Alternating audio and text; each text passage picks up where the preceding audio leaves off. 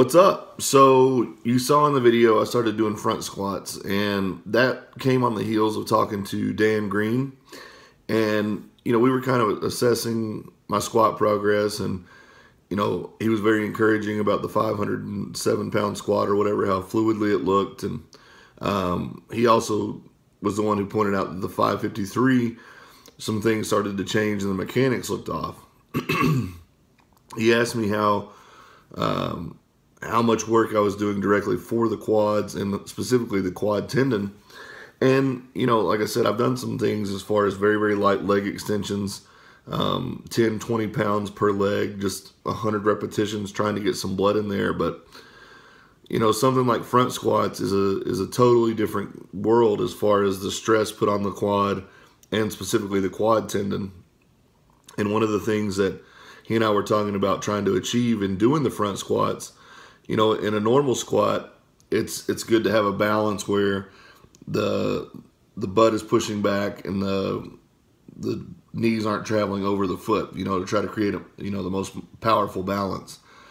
But in the case of the front squat, where I'm trying to achieve two things for future progression, is that I'm trying to allow the knee to travel more over the foot than normal. I'm really trying to keep the hips kind of rotated somewhat in, not stressing them out. And I'm trying to allow them to travel. And what that's doing is it's firing the quads in a much different way than I've ever felt before. And also stretching that quad tendon where I'm very, very tight. For those that don't know, I had 13 knee surgeries on the left side. Most of those were related to infection or repair. And every single time they would go down and through the quad tendon. So it's been repaired multiple times. I think 3 surgeries ago, they actually put in a cadaver tendon. And ever since then, things have felt much better because before, that tendon had just taken such a beating through the various surgeries and the initial injury. So I'm really excited that they put the cadaver tendon in. It's just a much better feeling. The right side of my right knee, the quad tendon was one of the tears also in that knee when I fell. So, it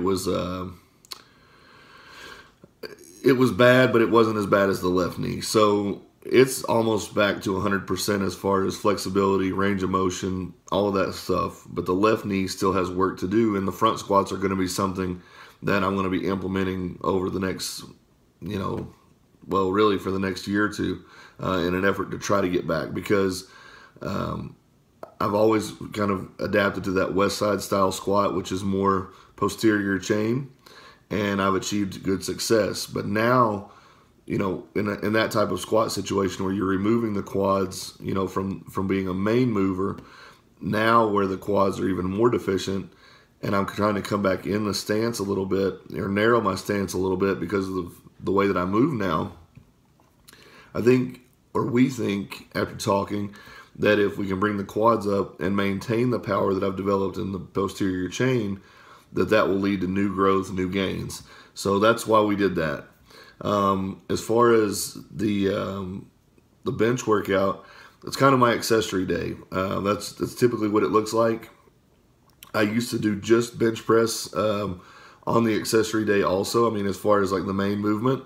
But I've also found that, just from a mental standpoint, it's fun to get in there and do different machines, different exercises. I mean, everything looked basically the same except leading off with that hammer strength press, or I think it was Iron Fitness or something like that. But, that was a good movement for me, and it very, very much isolated areas that I feel weakness and I've had problems before. This pec tie-in right here got very, very sore because I was able to just drive it without having to worry about the stabilizer. Doing more reps. I did about 6 sets of 8 there. And then I worked up to the one with the big drop set, or the rest pause set. And, just really put in a bunch of rep work and really tried to move fast, tried to move a good amount of weight. Not trying to impress anybody with the weight on the bar. I mean, that was pretty heavy on that particular machine. But the reason I like that machine is because of Justin Compton, the IFBB Pro. He was my neighbor for a while, and he really stressed how much he liked that machine as as a hypertrophy exercise.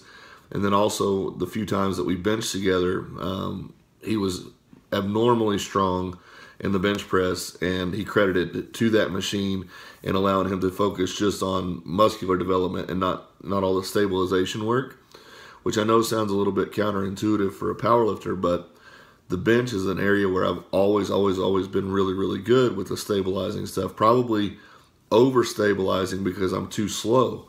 So I'm trying to learn more to like really pump some reps out and gain confidence in that movement, because, you know, at 500 plus pounds, 600 plus pounds, every single millimeter matters. So, and also the descent of the bar, the reversal of the bar, all those things come into the equation of success. So I'm trying to get the motor pattern to move more quickly. As you saw there, I started doing my incline bench press afterward with dumbbells. That's something that I've always done. Me and Swede always talk about doing those, and we do them in the 20 rep range. I was doing 80s yesterday. It was probably a little bit easy. That was the last set. We did 3 sets of 20 there. And usually what I end up doing when I'm at my strongest is between, you know, I've done 100 for 30 and then a drop set, or the next set being like 21 or 22. So while I'm not where I should be or where I've been, I'm very, very quickly gaining on that number. So, like I said in the last video, confidence is very, very high. Everything's clicking. That, you know, my nutrition's going very well, supplementation's on point, and things are just looking up for Tattooed and Strong. And I apologize greatly for the lag in videos, because, like I said, I'm trying to put forward as much straightforward information as I can, and I don't want to say something in one video and then, you know, pull back on it in the very next video. So the last week was kind of some testing some ideas. You know, the front squat, for example. I've changed some things on my deadlift as well that I'll be posting now.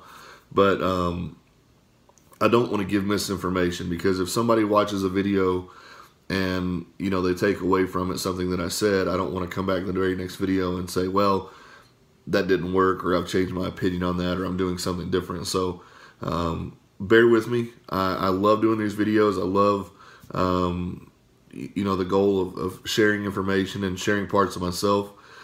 Things are going very, very good.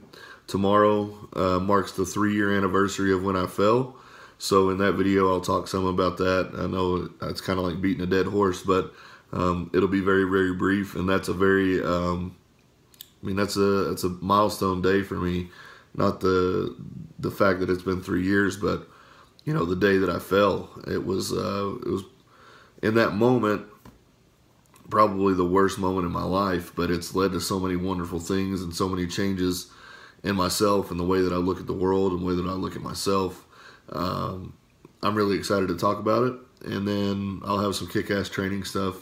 So stay tuned. I'll break down some more squats because I'm squatting tomorrow. And thanks for watching. Like, follow, subscribe, ask questions. I do the very best that I can to answer the questions. If the video gets more than a few days old, it's hard to keep up with the notifications. But if you ask the question today, or as you see it, just do the best you can, and I'll do the best that I can too. So thank you guys for watching. I will see you guys later. Thanks.